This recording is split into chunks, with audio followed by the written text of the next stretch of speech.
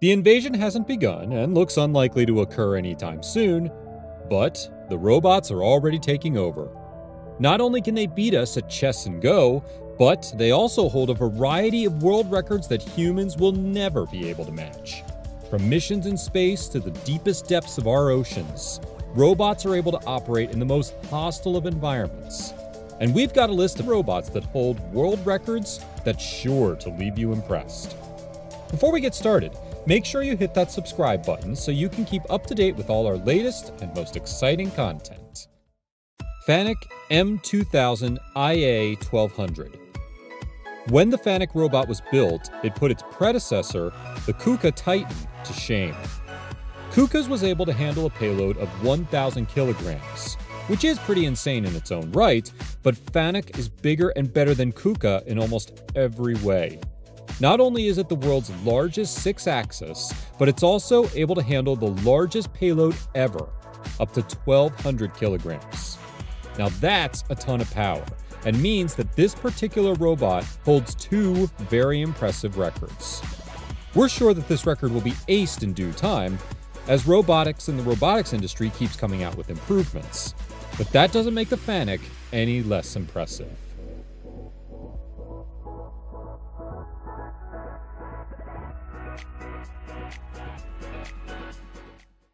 Wave Glider. The Wave Glider is an amazing machine and is a really cool concept to boot. It was built to glide along the surface of the ocean, skimming the waves. It is eventually supposed to handle a range of tasks, and the team that built the glider is confident that it has plenty of amazing applications. To begin with, it will help us monitor our oceans, and it's ridiculously effective at covering vast distances without missing a beat.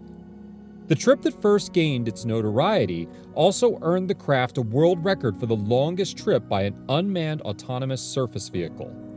In total, the Wave Glider effortlessly traveled a distance of 14,703 kilometers.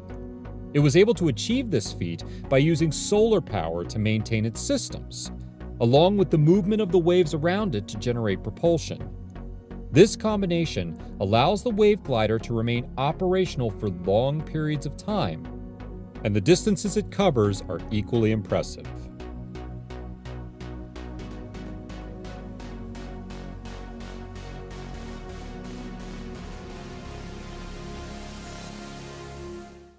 Kirobo.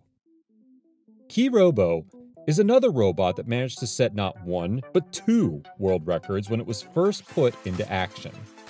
It's a humanoid companion robot, and its arrival on board the International Space Station marked the first time a companion robot was launched into space, as well as the first robot to have a conversation in space.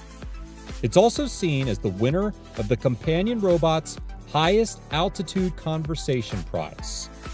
But we think space takes priority here, and highest altitude is just a technicality anyway, considering the fact that the conversation happened while the robot was in orbit.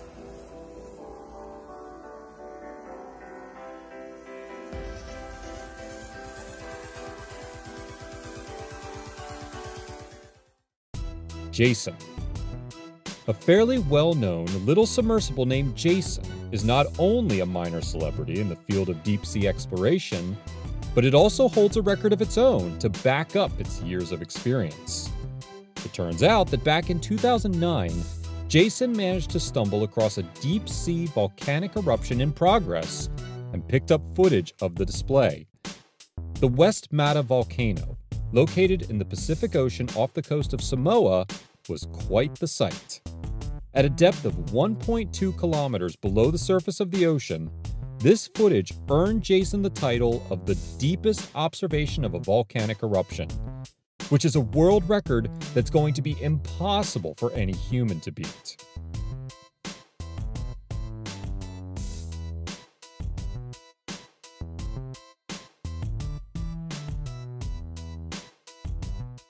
Canadarm II.